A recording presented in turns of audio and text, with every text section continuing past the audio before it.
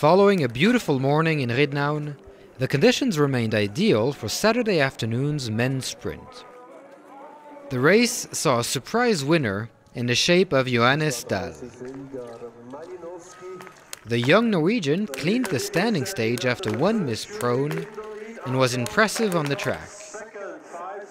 He was by far today's fastest skier and, in his first ever IBU Cup competition, he claimed a comfortable win. Yeah.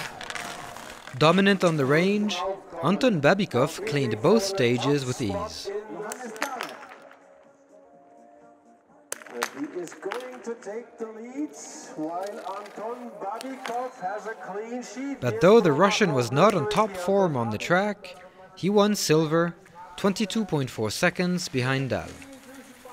And proving that Norway's young generation are showing great potential, 20-year-old Sivert Bakken, with one miss prone and a clean standing, finished third, claiming his first IBU Cup podium.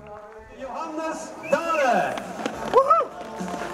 It's my first IBU Cup race and my first win, so I think it's good stats. So of course I'm very happy to take the win today.